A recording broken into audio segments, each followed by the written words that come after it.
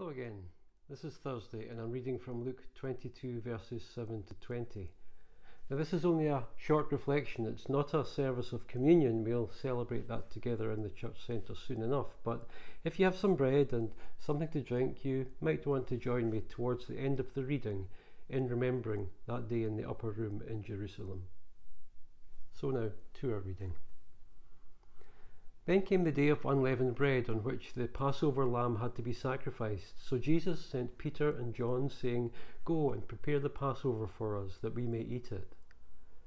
They said to him, "Where will you have us prepare it?" He said to them, "Behold, when you have entered the city, a man carrying a jar of water will meet you.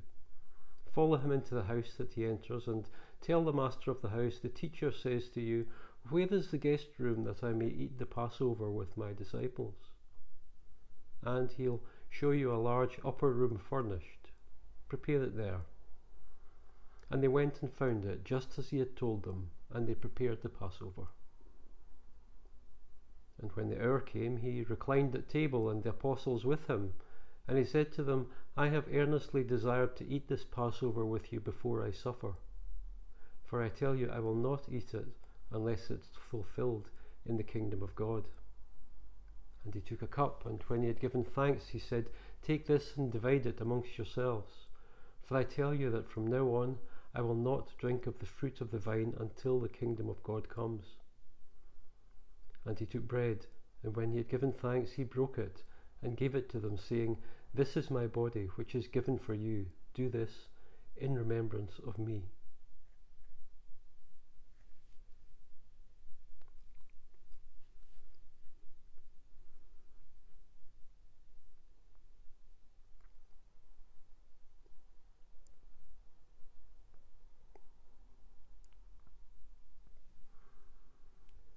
And likewise the cup after they have eaten, saying, "This cup that is poured out for you is the new covenant in my blood."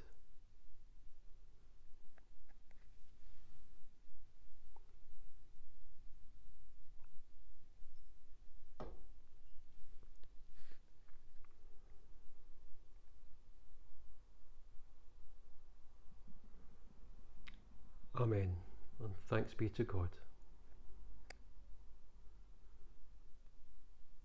Jesus celebrated the Passover with his disciples on a few occasions, I'm sure, but it was different this time. This time Jesus spoke of the suffering while he breaks bread and shares wine, each time referring to his broken body. And he asks his disciples to do as he did in remembrance of me. And we still celebrate the Lord's Supper now, just as we've done very, very informally here today. We remember everything he went through so that we can be saved by him. But let's think about Passover for a minute. The story of Passover relates back to the time of Moses, and let's be honest, it doesn't make comfortable reading. Exodus 12:12, "It is the Lord's Passover. I will pass through the land of Egypt that night, and I will strike all of the firstborn in the land of Egypt, both man and beast." We don't like to think that God, the God we love and worship and serve, would do something like that, do we? It's uncomfortable reading because when we think about it, we probably think of the Egyptians as innocent. Certainly their children were, and they were caught in the crossfire of a conflict between God and Pharaoh. Truth is though, no one's really innocent, are they? When we look at this awful moment in history symbolically, if we recognise that one of the things it's saying to us is that God looks after those who look to him, then maybe we could deal with it better. And the wonderful good news is that God's mercy, his compassion, well, it's just as real as the Old Testament anger that he showed against the Egyptians.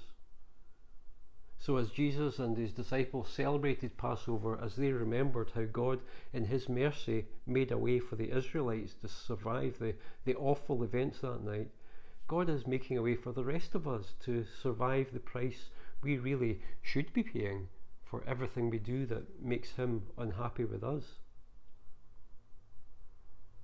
The Israelites, they were covered by lamb's blood painted around the doors of their homes. What was true then is true now. Think about the symbolism. Unless we're covered by the blood of the Lamb of God who takes away the sins of the world, then we suffer the same fate as the Egyptians. Jesus knew that.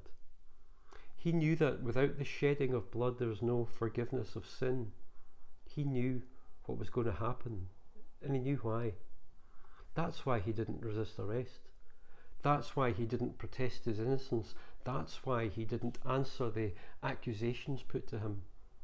That's why he allowed himself to be beaten and tortured and mocked. That's the reason he came. And tomorrow is the day when we talk about that.